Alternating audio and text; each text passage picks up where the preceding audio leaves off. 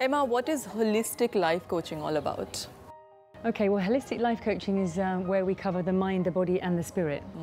So, for example, a client will come in for a discovery session, and what we'll do at the beginning is we'll look at each and every area of their life, ranging from health to wealth, to family and friends, physical environment, significant other, personal development, spiritual development. Most people that come for healing are under some kind of stress, and they may walk in and say, I'm stressed or I'm fatigued, but they don't really know why.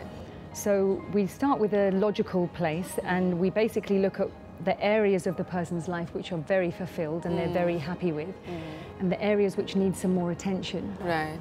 So that would be the mind part. Now, when we look at the other section of the body, the other part of holistic coaching, it's also the healing. So a lot of people have emotional things that are not quite in balance. They may not know exactly what it is. They may feel like they're in a rut in their life, or they somehow just can't move forwards. Or they may be very aware that they would like to tame their anger or get rid of jealousy issues. Or they may actually have serious illnesses. So with holistic coaching, we basically at the beginning look at where you're at, why you're here, because every client has a different reason, and then tailor-make our programs based on the client's needs and wants. And if they're lost, then obviously we help them to discover what is the best path of healing for them.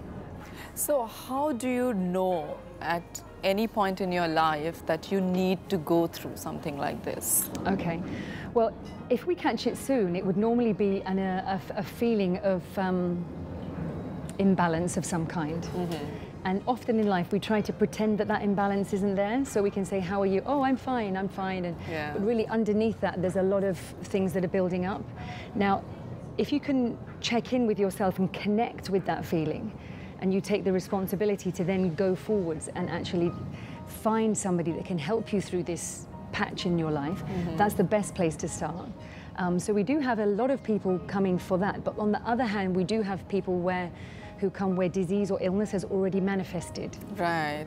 And their body has basically shut down or presented something to them which they need to look at. So it's very hard to say, but we say to people, look at this as a gift to get you back into balance. Because any imbalance, once we take the responsibility and get it back into balance, then the freedom and the optimal health can be, reoccurred in their lives.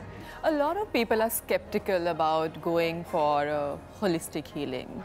What would you like to tell them? If you're really skeptical, I would say wait until your journey presents itself and you feel called to do something, unless you're really bothered about an area or an element of your life. Sometimes it's a fear of taking responsibility, so they'd rather remain skeptical. Other times we've had clients where a husband or a friend has recommended the person come for healing, and if they actually come to the healing centre and have a session, that's all they need to do. Even if they don't believe, they can just lie on the couch and we will go through either a journey session with them, a reconnective session with them, a Reiki session with them, whatever it is that they need. And even if their mind is working overtime, the physical body will still receive the healing that the soul is ready for. Wow, that's powerful. What are the things that people can do on a daily basis to have a very balanced, fulfilling life with all that is happening to us externally? Very good question. On a daily basis, gratitude is one of the gifts in life. We should always be thankful for the very small things, like having this conversation, being in this wonderful place, having a glass of water, and also connecting to what you're passionate about in your life, whether that be a walk in nature or whether you're lucky enough and it's your actual job, and then your job doesn't feel like a job, it just feels like a passion. For those that say, I don't know what my passion is, we can help you discover that. And if you wanted to try yourself, what you could do is actually spend 10 minutes a day in silence.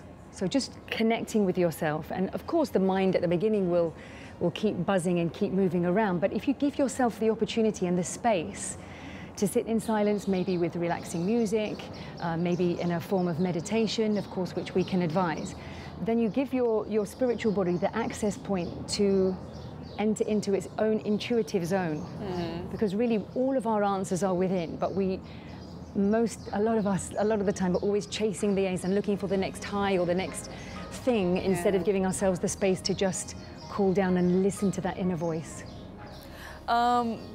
As you said, you actually can be helpful to all age groups, from kids to adults. So, and you have a lot of children coming to you too. Right. And I feel at that point in time, we really need to give that attention to kids if there are some imbalances they're going through.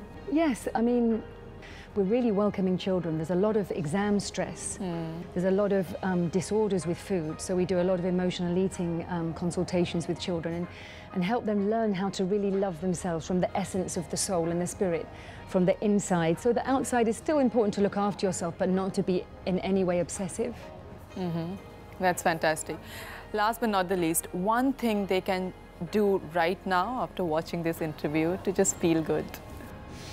Oh, brilliant. I would like them to go to the mirror, the first mirror that they can find, which may sound, wow, that's the opposite to what we've just been saying. But to look in the mirror and to look into your own eyes and come up with 5 or 10 things, the more the better, that you love about yourself. So I am a great mother. Yeah. I am an awesome life coach. What could you tell me about yourself? Oh my God, so many. I have more than 20 things that I love about myself. Fantastic. So for the listeners, even if they find they can start with 1, 2 or 3, and to add to that daily, now I just want to explain the reason for that is that when we speak truth into the vibrational energy of the universe and we look into our own eyes, truth is reflected back, and our vibrational energy in the aura then receives that truth, and we become more alive. And we feel more connected, more happy with ourselves, and also the people surrounding us also feel that balance. And when you combine that with gratitude, life just starts to become more rosy, really quite effortlessly. But you do need to do it every morning. It's daily commitment that brings the best results. Thank you so much. I think you were amazing, Emma. Thank you for having me. You.